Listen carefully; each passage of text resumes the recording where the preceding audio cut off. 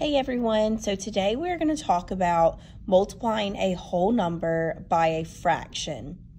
So when students are learning how to multiply a whole number by a fraction, a lot of times we think this is such a simple process that we just teach kids procedurally to multiply the whole number by the numerator of the fraction, which it is the correct procedure. They are multiplying 3 times 2 to get 6, and they would get 6/5 as an answer in improper fraction form.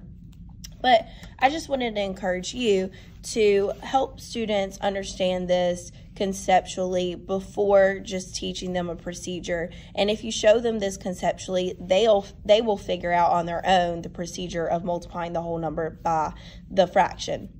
So first, I will start with talking about what is multiplication with your students, and they would explain to you that multiplication is finding groups of equal amounts. So this shows us that we have 3 groups of 2/5. So again, you could use those unifix cubes to represent that you have 3 groups of 2/5. And your students would also make the connection that multiplication can also be solved using repeated addition. And they'll see 2/5 plus 2/5 plus 2/5, that this is 3 groups of 2/5. It's also important to talk to students about how multiplication has the commutative property and how these factors can be flipped, and it also could be written as 2/5 times 3. And it means the same thing, okay, because of the commutative property. So students would be able to see 2/5 plus 2/5 plus 2/5, and that equals 6/5. Now, you may choose to ask your students to leave that an improper fraction, or you may ask them to change that into a mixed number. But at this point, they know how to do that. So they know how to make a whole. A whole would be 5/5. So they're able to see if they combine the 2/5 and then 1/5, that they have 5/5 and 1/5. So they know that 6/5 is equivalent to 1 and 1/5. Most of my students, because I've built this process of going from an improper fraction to a mixed number conceptually, they can do it in their head very quickly. Okay, so another reason that I encourage you to help your students understand this conceptually is because when they are faced with other problems that they haven't directly seen before, they're able to problem solve a little bit better and use the things that they do know and they do conceptually understand and apply those concepts in a new way. So for example, let's say that students were given the problem 3 times 2 and 2/5. Okay, so now they can't just say, oh, I multiply the whole number by the numerator, because now they have a mixed number.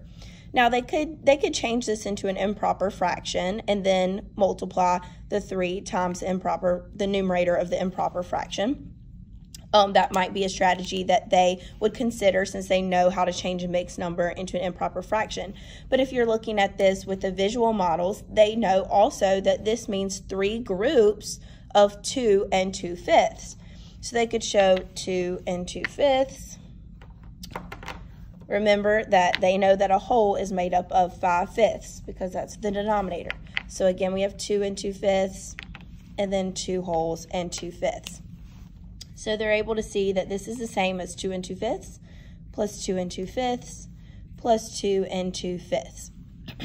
Then they can combine those amounts, the equal groups. So you have 2, 4, 6 wholes, okay? And then we have 2, 4, 6/5. Now, they know that that 6/5 right here is improper fraction. It has a whole in it. So then they can regroup, and they can show that if you take that 6/5, it gives you 1 and 1/5. So they're able to see that they have a total of 7 wholes and 1/5. And they're able to solve that knowing that this means 3 groups of 2 and 2/5, and that they can show that with repeated addition.